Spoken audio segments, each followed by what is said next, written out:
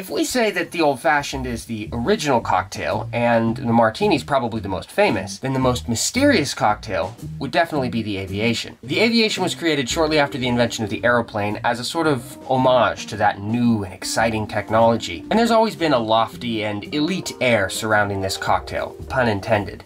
A sort of je ne sais quoi. 100 years ago, for you to know that it existed and order it, and even for the bartender to know how to make it, would put both of you in a pretty exclusive international club and earn you the title of being a true cocktailian. Well, just because things are exclusive and posh, it doesn't mean they're actually worth drinking. So today, I'm gonna give it a try for the first time and find out what all the fuss is about.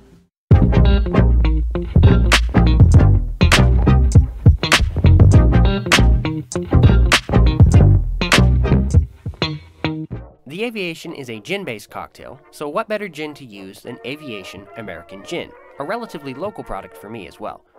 Beyond that, this cocktail is part of the greater Sidecar family, and in particular, it shares its template with such famous recipes as The Last Word, The Corpse Reviver No. 2, and my personal favorite, the 20th Century Cocktail. What makes this cocktail stand out from all the others is its use of Creme de Violette, a sweet liqueur made from violet flowers. This liqueur has made a comeback in recent years, but since no two brands taste alike, there is no universal recipe for this cocktail. The specs I'm following today are from the Educated Barfly, a well-respected and reliable source, but, well, you really should watch the tasting notes all the way to the end to see how this turned out. Starting with a mixing tin, combine 3/4 of an ounce of fresh lemon juice,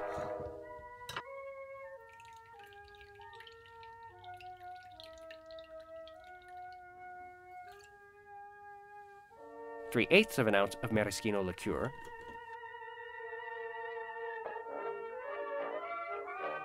3/8 of an ounce of Creme de Violette,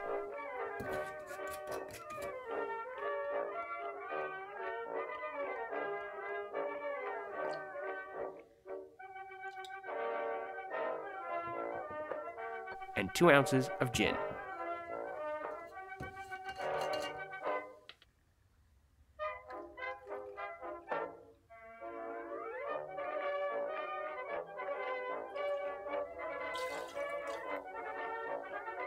Add some cracked ice and a large solid cube to the tin.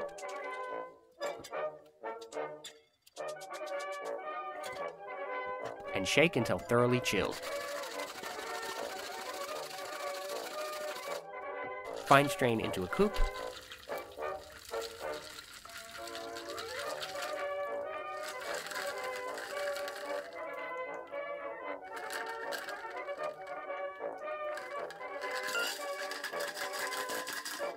And garnish with a maraschino cherry. And that is the Aviation.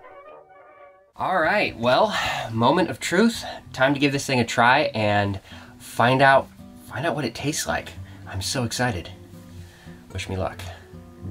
Cheers.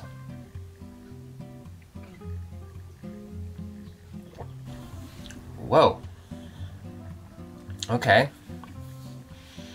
Wow, that's not what I thought it would taste like. Okay, I think I know what's happening here.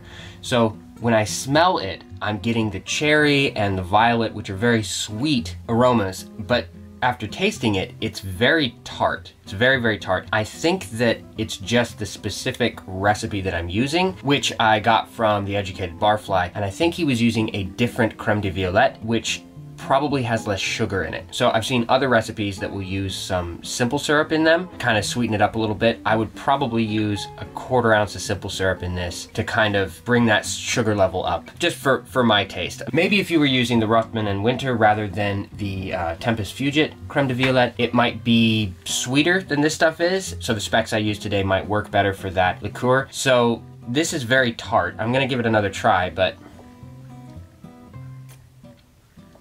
so after a second taste, it's still pretty tart, but it's not as bracingly like slap me in the face sour as it seemed like on that first taste. The aroma from the violet and cherry in the liqueurs, it tricks you into thinking that this is kind of more of a dessert drink. So it's a very difficult to describe flavor. I know what's in it, so I can pick out the hint of the Maraschino Liqueur. I can definitely taste the floweriness. There's a very strong lemon presence. I might even want to just bump up both of those liqueurs from 3/8 of an ounce to a full ½ ounce using those particular liqueurs. I think this recipe is widely variable in the specs for it because personal taste will really guide you in different directions, as well as there's, I think, a big variance in the sweetness and intensity of the Creme de Violette liqueurs that are out there. So if you're using something that's very intense, you might back off on how much you're using, or you might up the amount of maraschino that you're using. It kind of depends on how you want to go. You could add more sugar to it. You know, there's a lot of variables there. It's definitely not like any other cocktail I've tasted before. I'm gonna play with the specs a little bit because I think I will like it a lot more if it's sweeter. I like the flavor that it has. I feel like it just needs a tiny little bit of sugar. Just a touch more sugar and it will be perfect. And let's talk about the elephant in the room. This thing came out pink. The Aviation's supposed to be blue, but you know, that's what I get for not driving all the way to Puyallup to get Ruthven in winter and just settling for Tempus Fugit. Who's ever said that before? Which, if you don't know, Tempus Fugit is an extremely high quality liqueur company. They make fantastic products, so you're not settling by buying them. But they tend to be a little bit unique and different from maybe more mainstream or traditional ingredients sometimes. So, have you tried the Aviation before? Is it a cocktail that you enjoy? Is it a cocktail that you absolutely despise? If you have your own unique specs for how to build this, I would love to find out about those, so please post them in the comments down below. Thank you guys for watching. I appreciate every view that you guys give me, every like, every dislike, everything. My name is Luke, this is the Homemade Edition, and I hope to see you guys in the next video. So, cheers. Hey guys, Editor Luke here, and as you can tell, I was a little bit dissatisfied with the recipe that I got from the Educated Barfly. Sorry, Leandro. I just don't think it works very well with the Tempus Fugit Liqueur de Violette. So I just tried it out again using the specs from the Cocktail CODEX, and this is a way better cocktail. This bears way better with the Tempus Fugit. It's a little bit sweeter. The specs are completely reworked, totally different amounts of the Luxardo and the Violette, and it also has some simple syrup in it, so very different recipe. This is a really, really good drink. If this is what I knew I was gonna get at a bar, I would totally order an Aviation in the future. This is right up my alley. The specifics for all the specs are in the video description, or you can always pick up a copy of the Cocktail Codex if you wanna have a paper copy of it. Back to all dressed up fancy Luke. Cheers.